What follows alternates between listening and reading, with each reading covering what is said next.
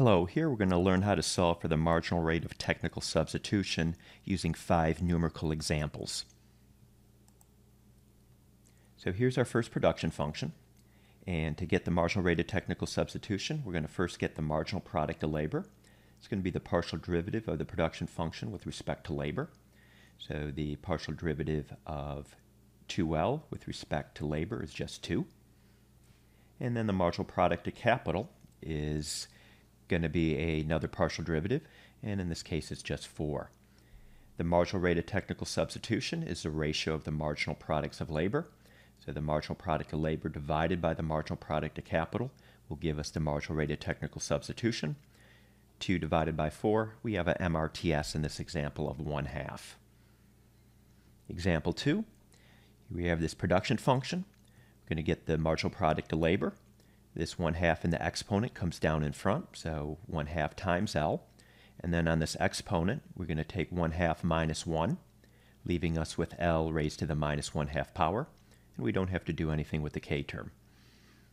The marginal product of capital, the partial derivative of K is just 1, and since that 1 is being multiplied by L to the 1/2, we retain the L to the 1/2 power. Forming the ratio of those marginal products, we get this result here. I'm going to take this L to the minus 1/2 and move that into the denominator. So in the denominator, we'll have L to the 1/2 times L to the 1/2, which is just L. And so we get K divided by 2L is our marginal rate of technical substitution. Example 3.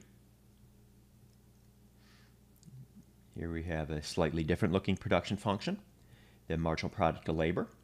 This 1/2 times 6 is where this 3 is coming from.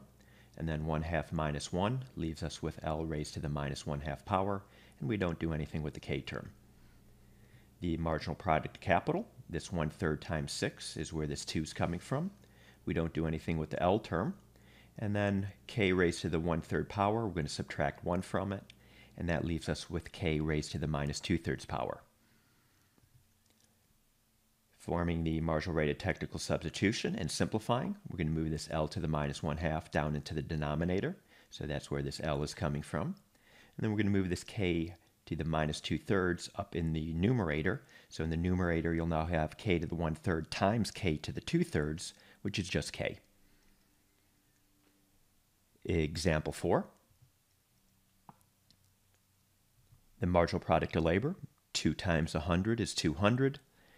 2 minus 1 on this exponent here just leaves us with L, and we don't do anything with the K squared term. Bringing this 3 down in front, so we're going to get minus 3L squared. The squared part is because we're subtracting 1 from that 3 on the L exponent. The marginal product of capital, this is going to be 2 times 100, so the exponent on the K term gets multiplied by the 100 out in front. And then we subtract 1 from that K exponent, and we're left with this. And then finally, this exponent on K comes down in front, and subtract 1 from that exponent on the K, and we have the marginal product of capital. And forming the marginal rate of technical substitution, we get this result here. I'm not going to simplify it any further. And in our final example, we have the production function, the firm's output, as 0.5 times the natural log of labor plus 0.75 times the natural log of capital. Get the marginal product of labor. So the partial derivative of the natural log of L is going to be 1 over L. And since that's being multiplied by 0.5, we have 0.5 in the numerator. The marginal product of capital, so the partial derivative of the natural log of K here, just bring that K down into the denominator. And then that 0.75 is being multiplied throughout. Forming the ratio and simplifying, 0.5 divided by 0.75 is just 2/3. So we get 2/3 K divided by L. All right, that's it.